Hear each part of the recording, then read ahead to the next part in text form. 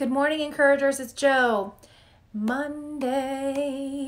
You know how I feel about that. I love Monday. Okay, so I want to come on. I just really was thinking a lot about this morning, and I had to come on and do this encouragement before it left my spirit.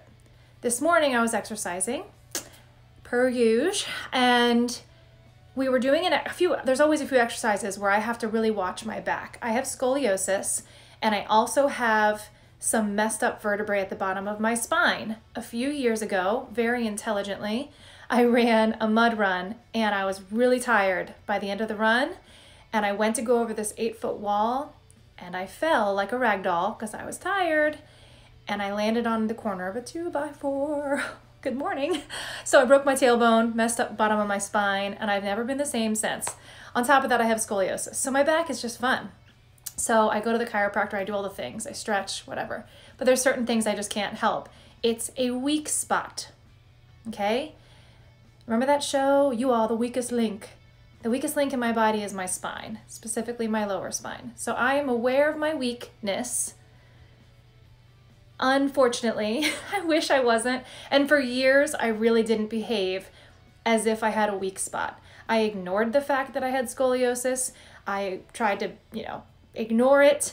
And the factuals are that I have messed up lower back issues, okay? So I gotta just accept it, right? Be mature about it and act accordingly. I didn't do that for a long time, but I've been better the last couple years, and specifically this year, really feeling my age and really trying to do it. So what do I do in order to prevent further damage and or just pain associated with my weakness?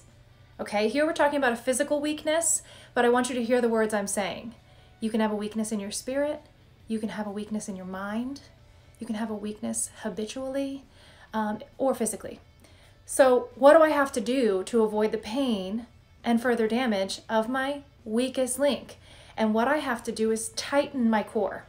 So when I'm doing an exercise, I was using a metaphor here, when I'm doing an exercise, in order to avoid pain, I'm gonna tighten my core while I go through that exercise so that I can protect it. So think about this in your life. Where do you have a weak spot? Where do you have a tendency? Where do you seem to get stuck or caught up? Is it in the opinion of others?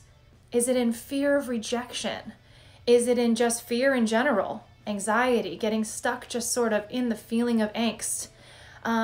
Do you have a tendency to become depressed easily? Do you isolate from people?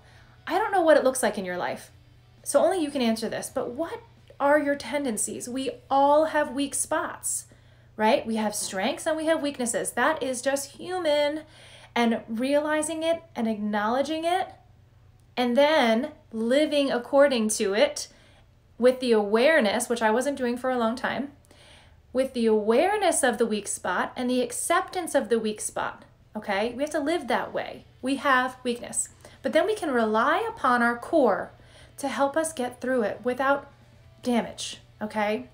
So what do I do spiritually to do that? I get in the Bible every single day and I remind myself of the truth.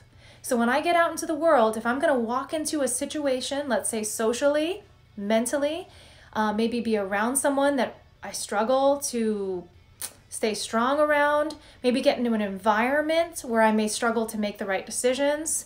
I don't know what it looks like, I'm just giving examples, but if you're gonna walk into something and your weakest spot is going to be vulnerable, then you tighten your core.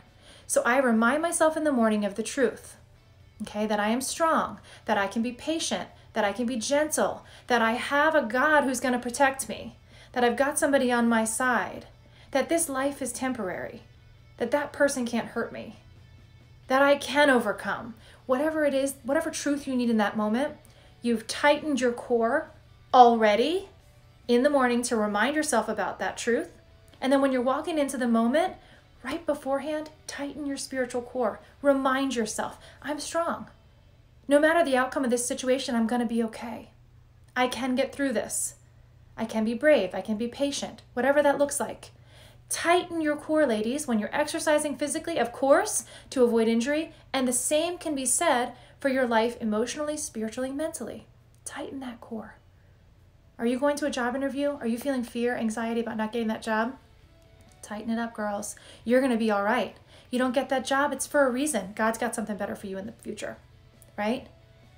You are going on a date. Not sure how it's going to work out. Doesn't work out, that guy's not for you. Okay?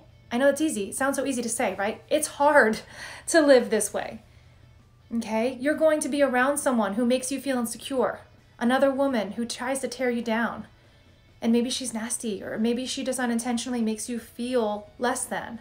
Tighten your core. Your worth, your value is greater than her opinion of you. Tighten your core and avoid further injury and damage to your spirit, your heart, and your mind today, ladies. Tighten your core. If you want to talk more about this, please message me. I'm here to encourage you. That's my job. I'm the encourager, okay? Reach out to me. I'd love to talk to you about your weakest link, your weakest spots. We've all got them.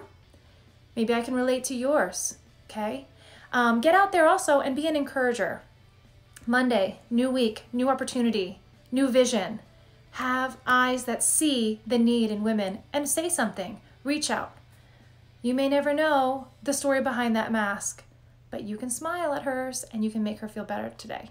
All right, ladies, get out there, join us, be an encourager. Hope you have a fantastic Monday. Drink your water, move your body, get into the spirit, and live strong. All right, ladies, love to y'all. See you again tomorrow, Tuesday. Hey guys, it's Jo from Encourage Her.